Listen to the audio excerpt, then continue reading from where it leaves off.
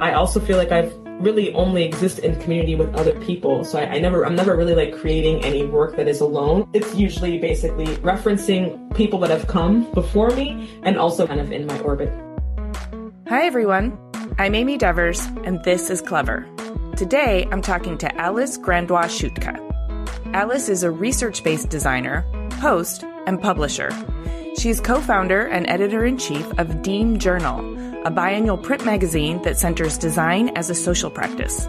If you've been listening to Clever for a while, you know I'm a huge fan of Deem. And you can listen to my interviews with the other co-founders, Marquise Stillwell on episode 121 and Nugote on episode 170. Alice, also together with Nugote, started the design studio Room for Magic, where a lot of the work focuses on cultural research and strategy. She also works in hospitality and food design via Earthseed Provisions, and currently she and her partner own and operate a non-restaurant in Copenhagen called Tombo. It's also worth noting that music and Japanese culture have been major influences in her approach.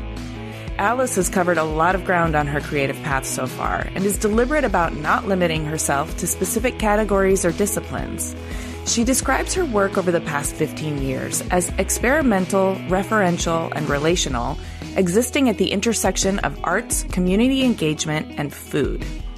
And she's about to take us on a magical tour that winds through all of that. Here's Alice.